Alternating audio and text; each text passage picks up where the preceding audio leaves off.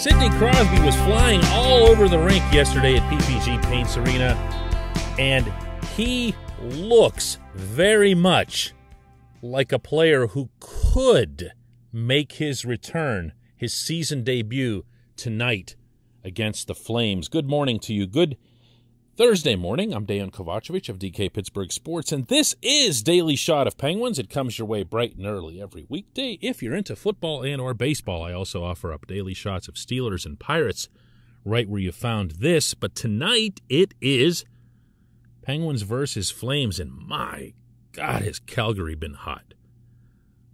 You don't often see a Western team come way out to this side of the continent and start sweeping through everybody. But that's exactly what the Flames have done, taking the first 4 games of their road trip through New York, Washington, Detroit, and New Jersey, and outscoring their opponents by a combined 17-7.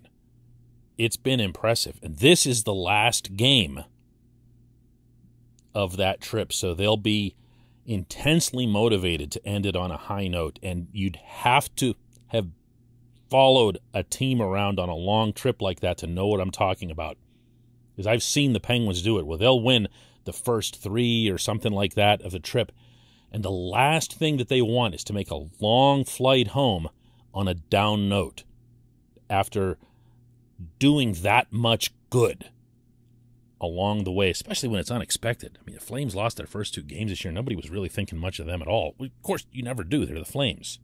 So this could be a pretty neat event, both from the team standpoint and, of course, if Sid were to return. We'll see how that goes. We're definitely going to have more of a clue after the morning skate today at roughly 11:15 a.m., when Mike Sullivan's expected to meet with the media.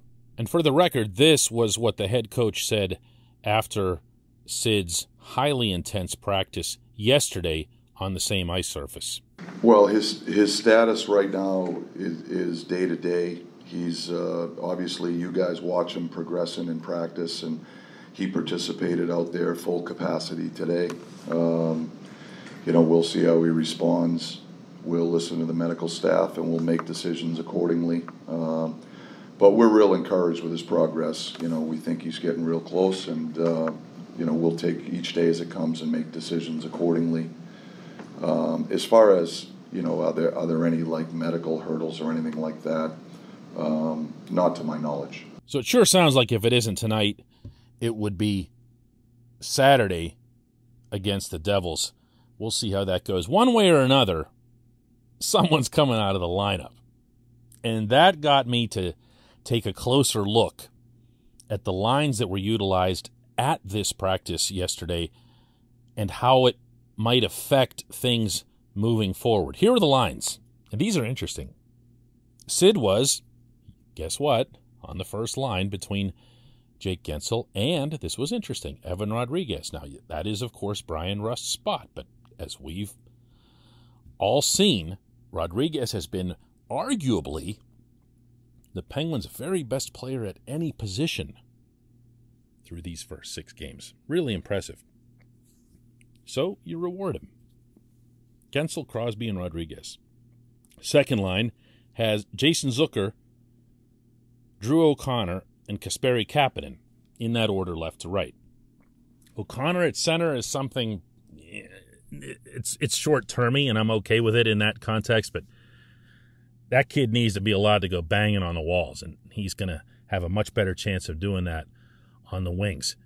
Anything that anybody can do to get Kapanen his first goal and to get him going a little bit would be good. But I don't want to fall off track here. Zach Aston-Reese, Teddy Bluger, and Brock McGinn are staying together, and the fourth line is Dominic Simone, Brian Boyle, and Sam Lafferty. I thought Lafferty was terrific the other night against Tampa, and apparently I'm not alone, because the forward who was rotating through that fourth line and thus would appear to be the next healthy scratch was Danton Heinen. Heinen had a goal in each of the first 3 games and has kind of fallen off. He hasn't been terrible, but he has I saw this in the preseason, too. He has these lapses where he just looks like he's barely there. You don't even know that he played.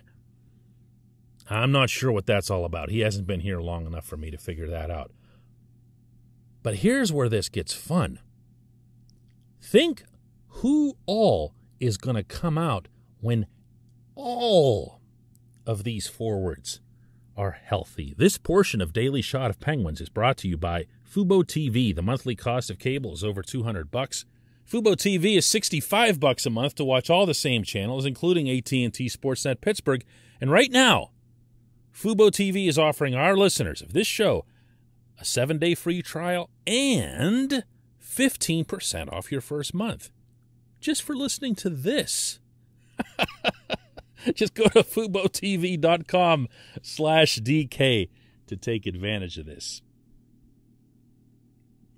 Who all would come out when Rust and Evgeny Malkin and Jeff Carter and, of course, Sid all come back? That's 4 forwards on top of this group that I just listed for you, which already had an extra guy in Heinen. Who are you taking out of there? Well, start with who you aren't taking out of there. It's pretty safe to say that Sid and Jake and Rust would be your first line. It's also somewhat safe to say, I would think, that Malkin would be between Kapanen and Zucker, but then is it really? See, this is where right off the bat I start cringing a little bit, because I'm watching Drew O'Connor. You're watching Drew O'Connor.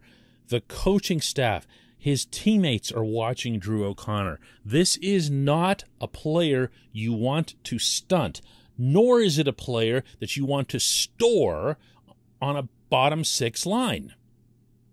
It doesn't make sense in either context. You want this player in a top 6 role.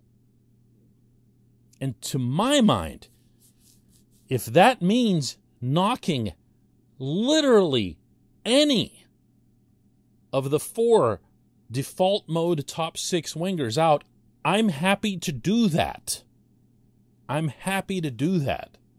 Because O'Connor offers several things that those guys don't, that the Penguins really, really, really need. You know, being big, being fast, being young, all that other stuff. He gives them a very different look and feel when he's on the rink, and you can't just default mode him out of the top 6. You can't just say, well, kid, someday you'll make it. You'll have your turn. No. You have to balance what you know, meaning the experienced players, and, certain things like, well, okay, Jake's going to score X number of goals. Rust is going to score X. Kasperi Kapanen has it in him to score this or that. You have to balance that with what is on a higher trajectory. What is something that still has a ceiling that's way above where it is currently, because that's what you need to win a championship. You need pleasant surprises like an O'Connor, and you can't bury them. And I haven't even touched on the other lines. Let's presume that the third one stays together, the Bluger line, Aston Reese and McGinn. Where are you putting Jeff Carter? Where are you putting Jeff Carter? Come on, let's hear from you. Where are you putting him? It's not easy, is it? It's not easy. To me, you got to think outside the box a little bit here. What if you put Sid on a line? Just hear this out. No idea is a bad idea, right?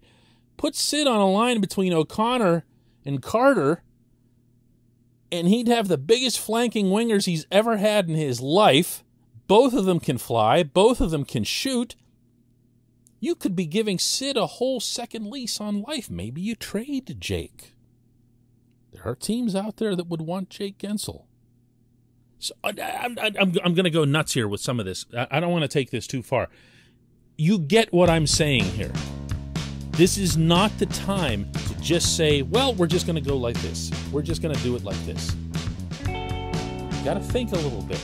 You got to break the box a little bit. When we come back, just one question.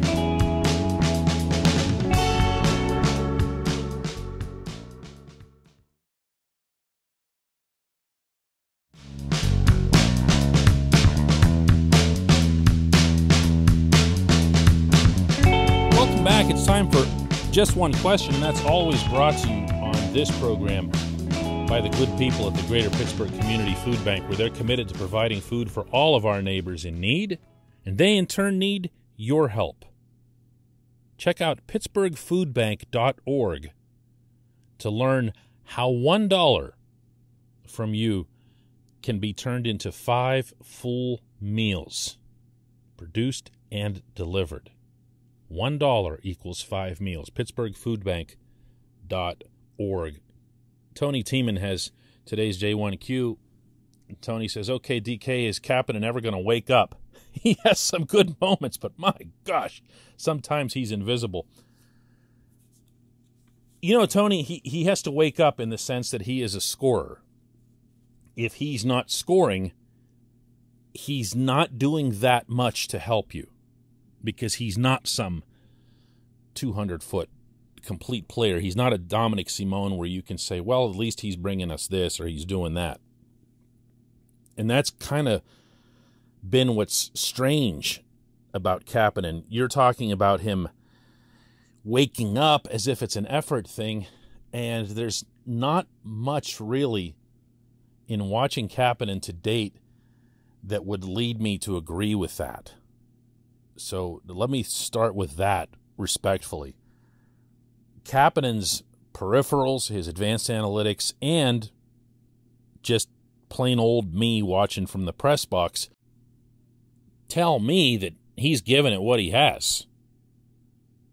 What he's not doing is, he's not even not finishing. That'd be one thing if he was getting robbed or he was banking, shots off of, end boards or pipes or whatever. He's not really even getting his shot off. He's not bearing down. That's a term that, goes to the earliest, youngest levels of hockey, that when you go to shoot, you don't just flick it. You don't assume that the shot is going to get off. You really, really set yourself, your whole body, and your brain and everything else into a shooting mode. When I'm watching Kapanen now, and he has the puck a lot, he's doing a lot of circling around the zone, seeing what he can distribute to someone else. And I get that he's well-rounded, and maybe he himself kind of appreciates that because he's always been known for his finishing touch. But there comes a point where you got to unearth your inner Jeff Carter and just say, you know what, fellas, get me the puck because I'm going to shoot it, okay? And the next time you give it to me, even if you're open, I'm still going to shoot it. Why? Because I can, and because it'll help the team if I score a goal. If I'm the coaching staff, my only admonition of Kapanen right now, and that means this very day heading into that game tonight against the Flames, is to tell him to just go all gunner. Tell him to go like a mercenary onto the ice, thinking about nothing other than grip it and rip it. He'll get a goal, and in all likelihood, it'll be one of those goals like Carter got. Remember his 400th down in Sunrise a couple of weeks ago? And Carter afterwards in the room with us down there, and he has this big smile on his face, and he starts talking about his 400th goal. He says, yeah, I mean, that's a very typical goal for him. Why? Because he just shoots it. He just shoots it. Somebody on every line has to do that. Look at the line that the Penguins would have in place tonight. You'd have a Connor who, of course, can do a lot of different things for you, not least of which is set a screen or a pick for you, make sure that the goalie can't see your shot, and you've got Jason Zucker over there, who's way more of a passer than he is a shooter. So be that guy. Be that guy. Find a way to get it there, and get it there like you mean it. Once Kapanen puts 1 or 2 in, he's going to have a nice little run for the Penguins because his shot is so naturally good. It's so naturally dangerous that it's hard to keep it in a slump unless you're not even utilizing it. I appreciate the question. I appreciate everybody listening to Daily Shot of Penguins. I'll be at the rink tonight. We're going to do another one of these tomorrow.